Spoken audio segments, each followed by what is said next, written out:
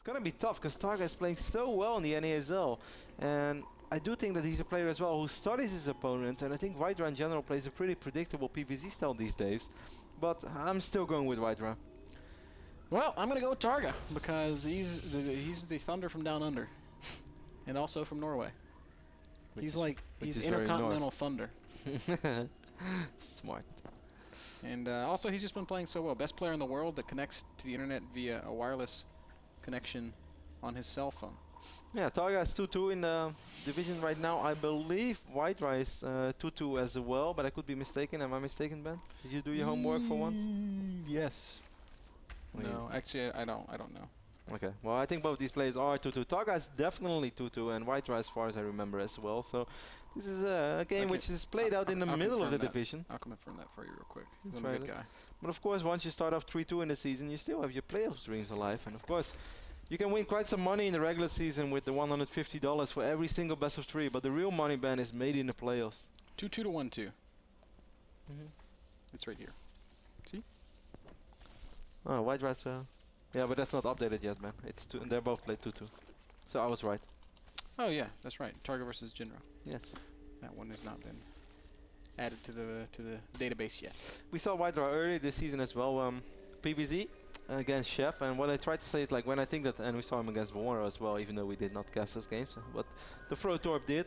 What I tried to say with predictable style is that Hydra is like so known right now to get those quick 3 nexuses up. He really tries to get away with it every single time, 6 minutes, 30 seconds, and there are just different ways to deal with that. And I think that TargA probably has something prepared. I can only imagine that he does. And if Hydra plays the exact same style as he displayed in the previous best of 3s, I think TargA might be able to hit some sweet timings.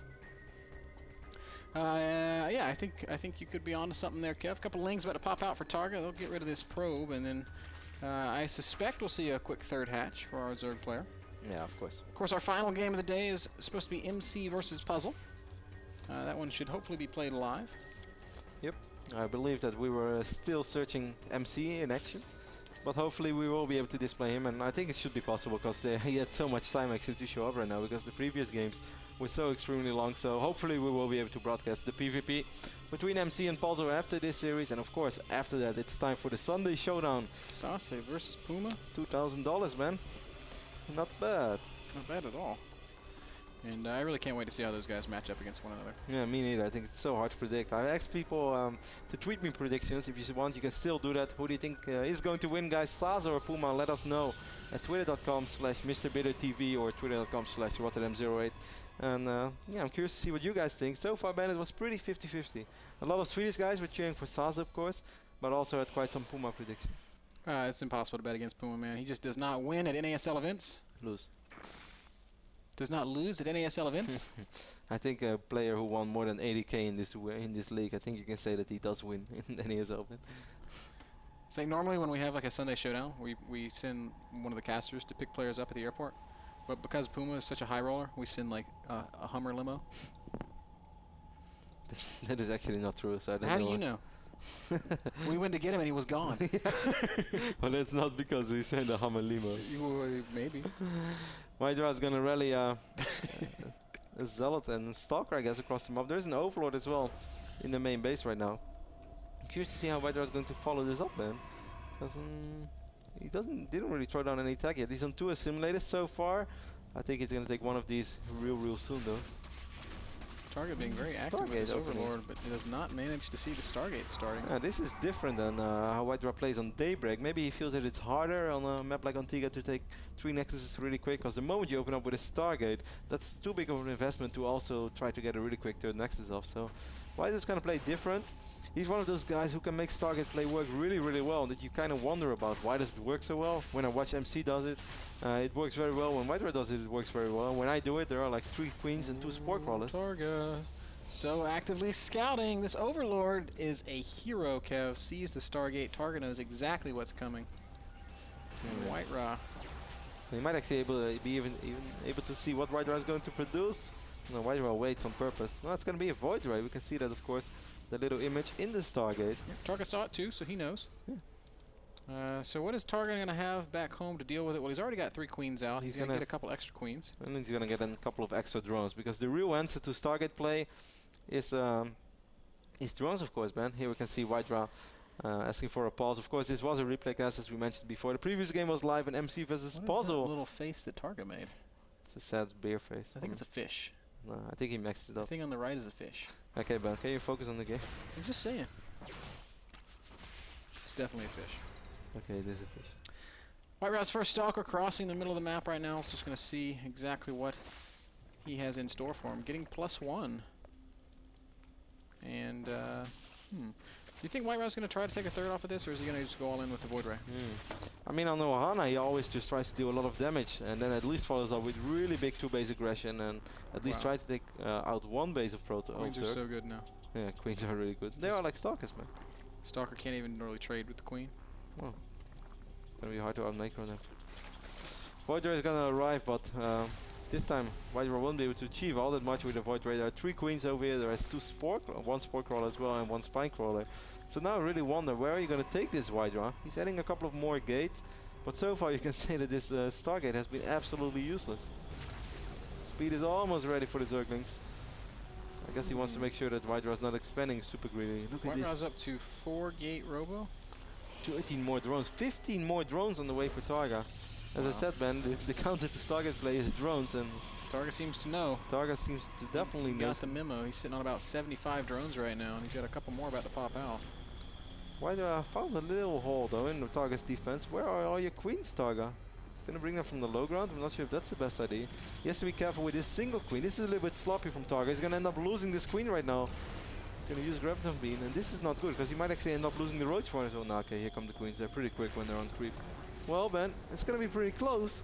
Yeah, it'll be close, but I feel like if White sticks around to kill the Roach Warren, he might end up losing the Void Ray. Yeah, and he has Transfuse as well. Look at TargA. TargA's just baiting this. Yeah, Transfuse is going down, and now he should be able to kill the Void Ray. Yes, he is able to kill the Void Ray. Yes, he does. Man, that was a really nice bait. He waited on purpose with that inject for an extra long time, trying to get additional damage. Nicely done by TargA, playing some great Starcraft. Yeah, Hydra plays pretty different right now. The Stargate didn't really do all that much. He's still going to try to go up to 3 bases, but he's only at 54 probes against 80-something drones of TargA. And I think Hydra's going to need a small miracle to stay alive. This is kind of old school Stargate play, and it doesn't really work these days. TargA now, all he has to do is make units. He doesn't have to make any more drones. He's at 83 already. He can just take bases and build units. And the chance of White Raw holding a big, 180 supply attack, pretty slim, Kev. Yep, White is going to try to be as annoying as possible with these Phoenixes, lift up as many Roaches as possible, but it just doesn't really change anything in the long run, because a couple of Roaches cost nothing, and these Phoenixes were much bigger of an investment. Killing off these Overlords will actually help, because TargA is already almost supply blocked. He's making 4 Overlords at once and a lot of Hydras as well. Yeah, and this is going to be just fine. If he attacks these Hydras straight away, White Row will not have any Colossi out. Hydras do pop. There is a Robotics Bay on the map though, but White Row is not producing a Colossus yet. He's still producing Immortals, and I don't think White Row is aware of the Hydralisk. Yeah, he saw the Hydralisk then, so lol. He saw it when it was really tiny. Look at this. Whee. And TargA is going to move right out. Ooh, White Row ended up losing 1 Phoenix, so now he's definitely aware of all the Hydras that are on the map. Ah, TargA, you cannot make Hydras and then sit back. That's okay, now he's moving. I Good. know. You want to say that's someone's style? Maybe. TT1 said it, not us, man. Hydra's getting a wall over here as well with 3 gates. He has 1 cannon, but Hydra's going to need really, really good force skills, and I don't even think that's going to be enough. TargA's maxed out right now, man, below 13 minutes, and his army supply is doubling the army supply of Hydra, and it has more DPS as well. Oh, TargA. Yeah, we've seen this situation unfold countless times before, Kev. This is what happens when a Zerg is allowed to macro freely. He's just going to steamroll right through White Raw's army. There's no chance of White Raw holding.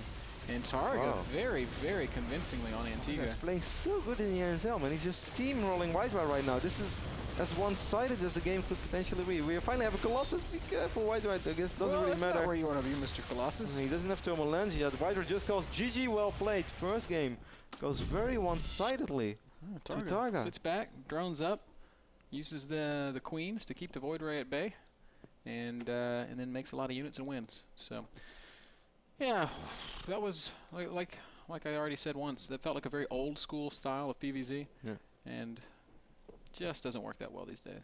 No, I guess I think you might as well ignore the Void Ray. Just go Phoenixes only. You will at least be able to be more mobile and do something. And then I think he would have scouted the Hydra is again quicker as well, and then he would have been able to get a Colossus quicker. But I don't think you can expand that quick against Roche Hydra if you open up Stargate. Yeah. As silly as it sounds, because 10 minutes is not that quick. But You've really got to sit up at the top of your ramp and wait until you have a Colossus or two out. yeah, literally a Colossus or two, and then with Forces you're going to be able to expand. And that's, of course, you're going to be heavily outmined them for a long time. But if a Zerg maxes out on Roach Hydra, that kind of evens out in the long run, because the first time you're going to fight, you're still supposed to crush him, or at least you're going to do very well.